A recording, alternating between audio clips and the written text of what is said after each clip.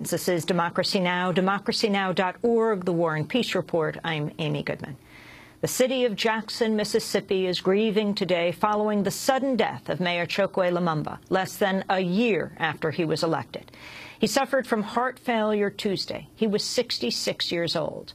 A longtime black nationalist organizer and attorney, Lumumba had been described as America's most revolutionary mayor. Working with the Malcolm X grassroots movement, Lumumba advocated for participatory democracy and the creation of new worker-run cooperatives in Jackson.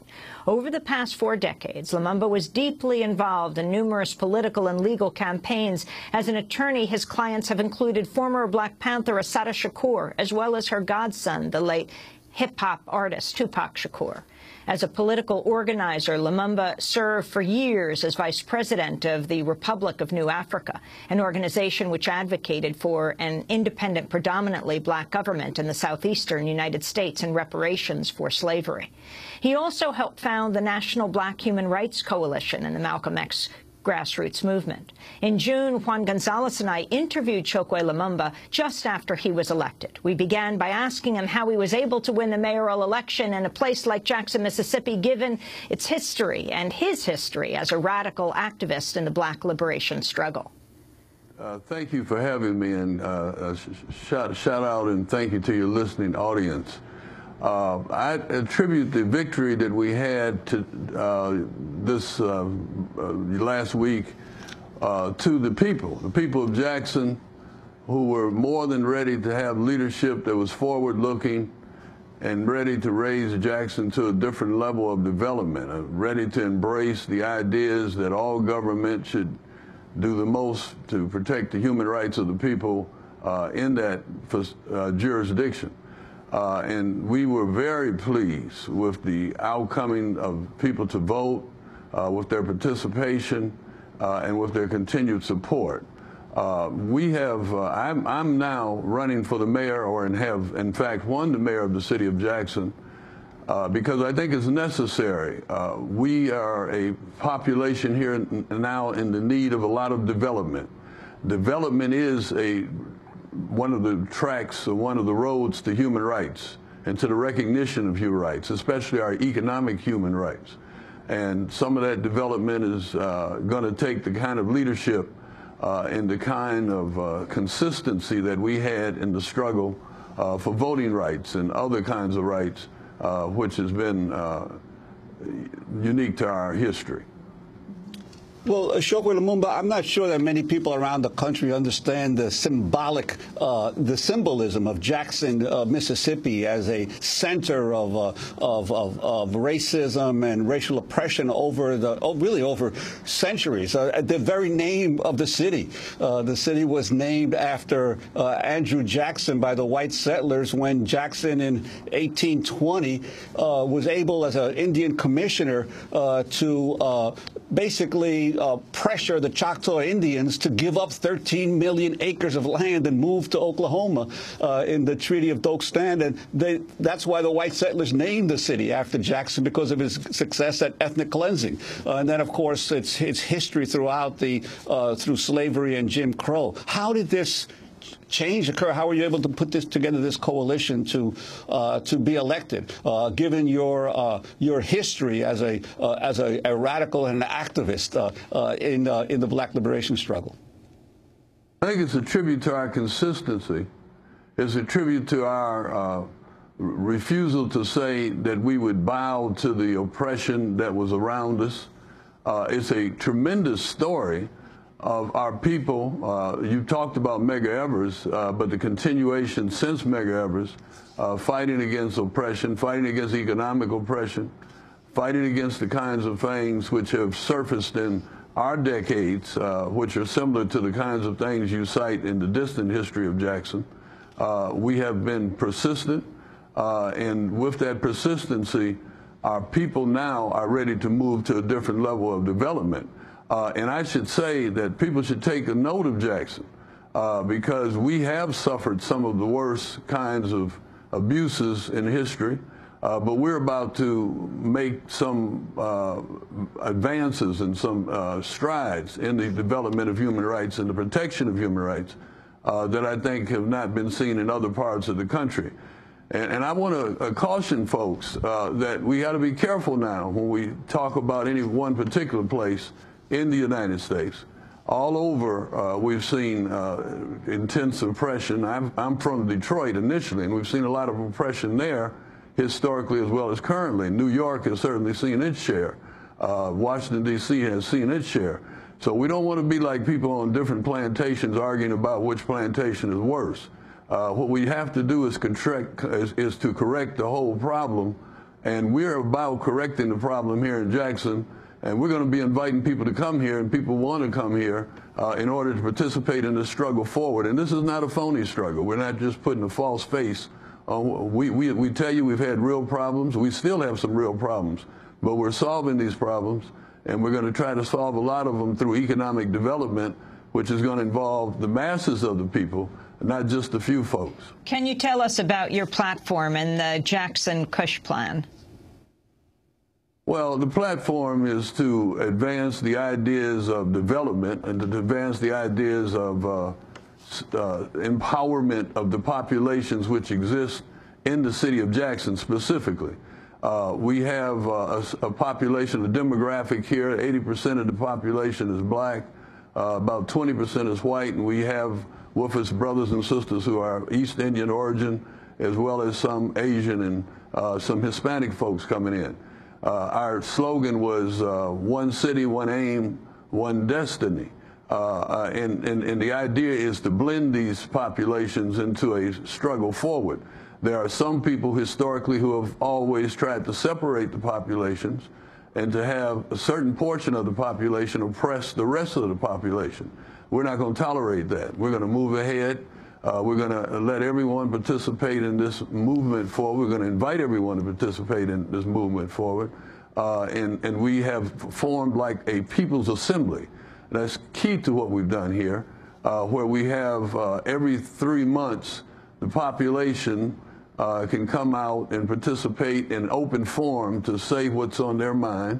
They can come out and learn some of the problems that the city is facing and some of the solutions that some of the problem solvers are supposed to be offering.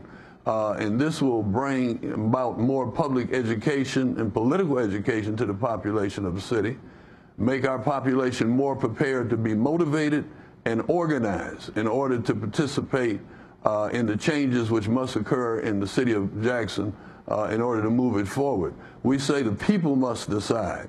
Educate, motivate, organize. That's the slogan we use, right?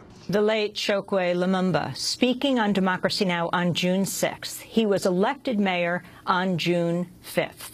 The mayor of Jackson, Mississippi.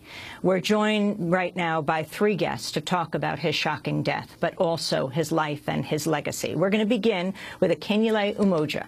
He's an associate professor and chair of the Department of African American Studies at Georgia State University, a founding member, like Chokwe Lumumba, of the Malcolm X grassroots movement and the New African Peoples Organization. He's author of the book, We Will Shoot Back, Armed Resistance in the Mississippi Freedom Movement. He's joining us from Los Angeles, and we're going to be going to Jackson, Mississippi, as well as speak with the former head of the NAACP, Ben Jealous, on the phone. But let's go first to his longtime ally. We're joined right now by Chokwe Lumumba. Can you talk about his life and what you understand happened yesterday, his death? Well, I'm in Los Angeles right now, so I can't give you a lot of details about his death. But in terms of his life, Chokwe Lumumba was born in 1948 in Detroit, Michigan. He grew up in a working-class family. He was the second oldest child in that family. His mother, when he was a child, involved him in civil rights activity. Interestingly enough, they were raising money to go to Mississippi to support the movement of Student Nonviolent Coordinating Committee and other groups in Mississippi. He became a student athlete. Chokwe was a very gifted athlete, went to Kalamazoo College, and there he became a student activist also. He was attracted to the Black Power movement, particularly after the assassination of Martin Luther King. You know, like a tremendous event occurred after the assassination of King. Many young black people joined the Black Power movement, and Chokwe was attracted to a group in Detroit that was based in Detroit, the Provisional Government of the Republic of New Africa, that demanded 5 states in the South, but also talked about creating a new society for black people, a society where there would be diversity, a society that would have cooperative economic and socialistic principles. And those are things that Chokwe carried with him to his last days. He believed in black self-determination. He believed that black people should form, and black people and other folks, because Chokwe was definitely an internationalist also, believed that there should be a new economic system that was more humanistic than the system we live in today. 1984, Chokwe helped found the New African People's Organization, which would be more activist than the Provisional Government of the Republic of New Africa, and then a companion with that in 1990 formed the Malcolm X grassroots movement. Chokwe was actually drafted to run for mayor of Jackson, Mississippi.